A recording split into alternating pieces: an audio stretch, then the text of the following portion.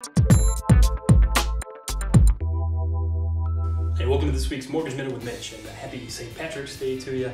So a lot to get to this week. I'm going to do my best to cover some kind of difficult topics here. So busy week. We saw the second and third largest bank collapses in U.S. history this week. So that's been the headline.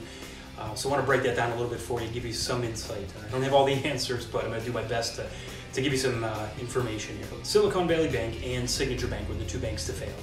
SVB was the second largest, followed by Signature Bank, the third largest. Now, for perspective, these were massive. So Signature Bank was the, again, third largest. Now, their deposits and assets were about equivalent to the number 4 through number 10 banks combined.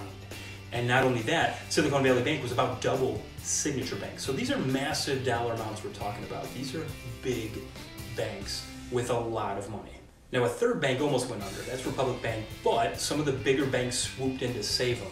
Now, I heard a great analogy, and to understand kind of what actually took place here, it would be like if there was a massive retailer, like the likes of, say, Costco, Walmart, Target, they all swooped in to save a competitor with billions of dollars. That's basically what happened. So these other banks that would probably prefer less competition came in, gave billions of dollars to help save one of their competitors.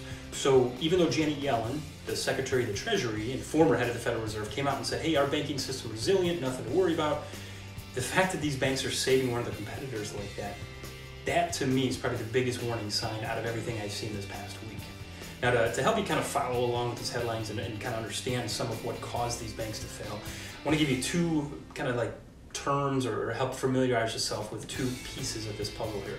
So first thing, you have a fractional reserve banking system. Now, if you're not familiar with what that means, essentially if you deposit $100 at a bank, that bank's only required to keep $10 on hand as a reserve. They can take the other $90 and invest it. So that's what a fractional reserve banking system is. We only require 10% of the total deposits to be kept on hand so that if customers come in and want their money, only 10% of that's available. They can take the other 90 and invest it however they want. So to understand the next topic, unrealized losses, that's a little bit more complex, but I want to dive in here real quick. So if you took that $90 and invested it, well, prior to the last year, rates were extremely low. Now, if you take that money and invest it in something long-term, so picture like a CD. Most of us are familiar with CDs, as opposed to a savings account, which is earning you some interest, but you can then withdraw from as needed. A CD is kind of locked up, so you might have a 12-month or 24-month or maybe a 10-year CD, where that money's locked in for that term. It's giving you a higher rate of return, but you can't touch it. So what happens is a lot of these banks put their money in longer-term investments that have very low rate of returns. They're safe, the money's tied up for a while, but you're guaranteed a return as long as it stays there. Now, an unrealized loss is if that bank were to take money out before its maturity, well, they would take a hit. They're going to take a penalty. There's a loss that they would get by taking that money out early. That's an unrealized loss.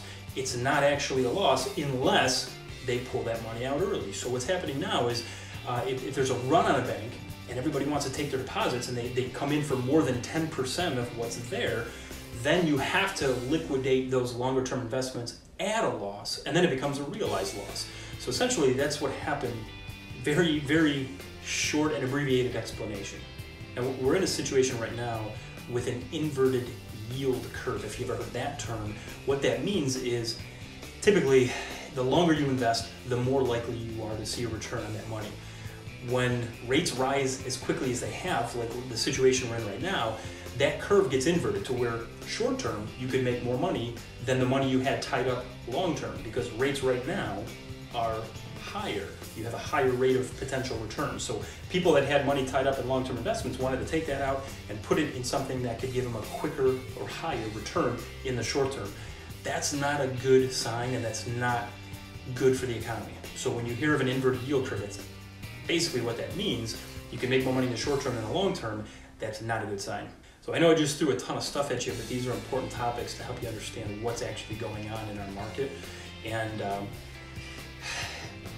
we got to be paying attention to this. So political affiliations aside, we need to come together and really make sure we get this right and fix our economy. So some of the other headlines this week, the consumer price index came out pretty much in line with expectations. Nothing crazy there, but there wasn't a huge movement just based on that alone. That was followed by the producer price index. That actually came back a little more favorable. There was even a revision to prior months that came down. So what it looks like is the producers are paying less for all the goods and services, which eventually should trickle down to the consumer. So going forward, that should be a good sign for the consumer price index that inflation is going to slow down. Time will tell, but that's what it looks like. Now next week the Fed meets, so we'll know a lot more Wednesday when they come out and kind of brief us on what they discussed between Tuesday and Wednesday at their meeting. So got a lot on their plate, a lot to discuss. So next week could be just as volatile as this week, and as you can see, I mean, rates were up and down literally like a yo-yo, just morning to afternoon, up and down, day to day. It's a wild week. So that brings me to my last point here. Is it still a good time to buy a home? Is this a good year or a good market to do so?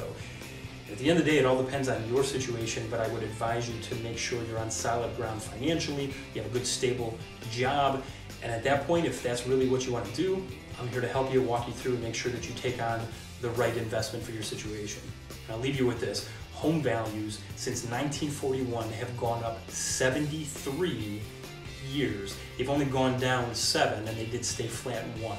So if you want a solid investment with a return over time, there's not really a better investment out there than real estate. So happy to discuss that with you. Let me know how I can help. We're less than 2 weeks away from opening day. Cavs are still sitting in 4th place, and the Browns are making all kinds of moves in free agency. So time will tell if that'll pay off. But as always, thanks for watching. Have a great St. Patrick's Day, and we'll see you next week.